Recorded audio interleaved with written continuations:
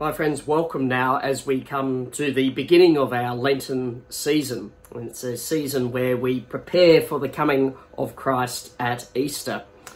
Part of that is in our liturgies from here on in. I'll be wearing the colour violet or purple. It's a colour in the church which says that we're in a period of preparation. We're going to prepare for something great that's going to happen.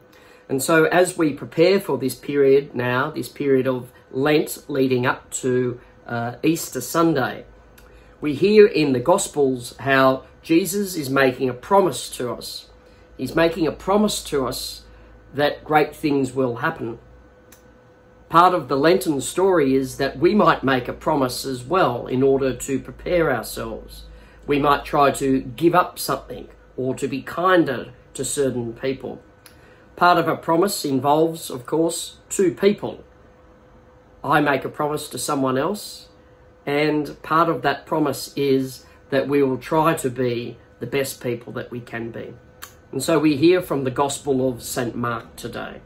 Lord, be in my mind, Lord, be in my lips, Lord, be in my heart. Right away, God's Spirit made Jesus go into the desert, and he stayed there for 40 days while Satan tested him. Jesus was with wild animals, but the angels took care of him. After John was arrested, Jesus went to Galilee and told the good news that comes from God. He said, "The time has come, God's kingdom will soon be here. Turn back to God and believe the good news." And this, my friends, is the gospel of the Lord. Praise to you, Lord Jesus Christ. And so, my friends, here we read today that Jesus goes out into the desert. Deserts are places where not much grows. It's very quiet. It can be a little bit scary in the desert. There's no water to drink. But it's in this desert time that Jesus discovers who he really is. And in this desert, we too discover who we really are. So we're called this Lenten period to go out into the desert, to really try to be the best people that we can be in order to come closer to God. We can do this in certain ways. We can do this over Lent to give to Project Compassion.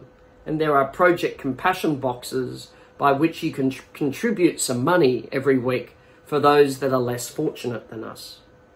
We can take on additional prayer and pray to God to try to allow myself to be closer to God in my prayer life. And during this Lent, we can also do additional activities. We can make additional phone calls and speak to people that are lonely. We can help out our families around the house or help out our grandparents with their shopping and with their chores. This Lent now is a period of 40 days where we hopefully go into the desert like Jesus, but in going into the desert, I become a better person, a person that's closer to the love of God.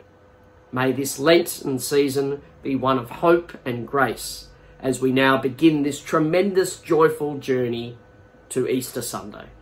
May God bless you this Sunday and always.